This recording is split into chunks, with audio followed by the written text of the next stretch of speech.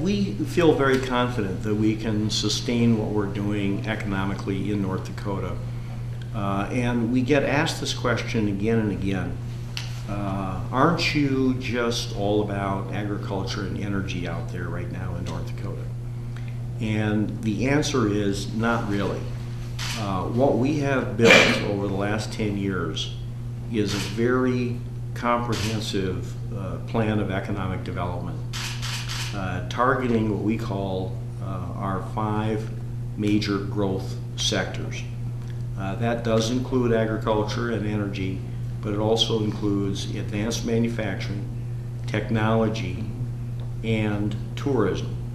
And we feel that we have a base of economic activity that is statewide.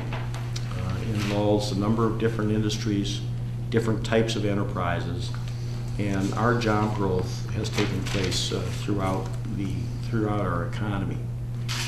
Job creation is really the goal that we are after.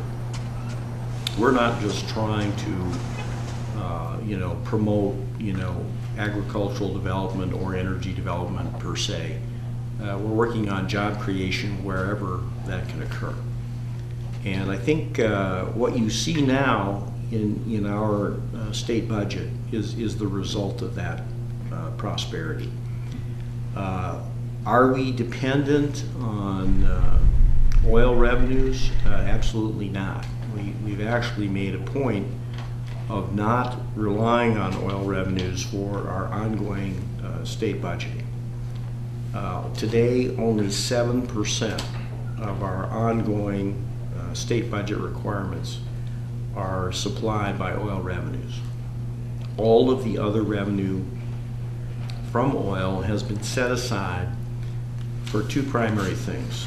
One is property tax relief for all people in North Dakota, and the other is infrastructure investments, not only in oil country but throughout the state. What we have going today is the development of a new geological formation called the Bakken Formation, and a secondary one now called the Three Forks.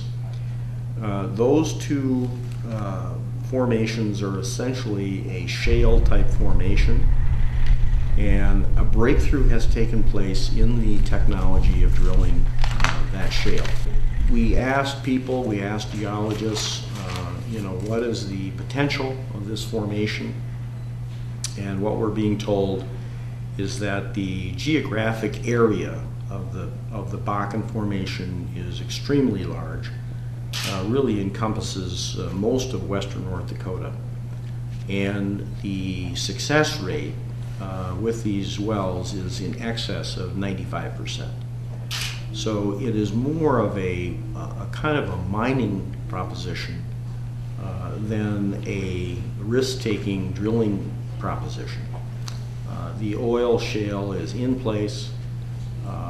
It is not difficult to drill a successful well, and I think the certainty of the resource is certainly there.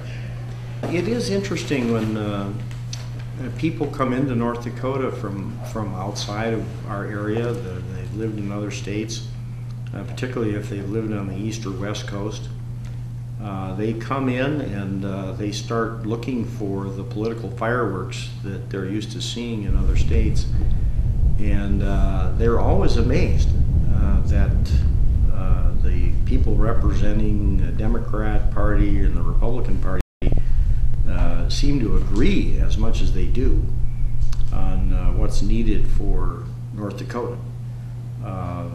From a media standpoint, I guess it's kind of boring, but we do regularly see our congressional delegation from both sides of the aisle working together to solve problems for North Dakota.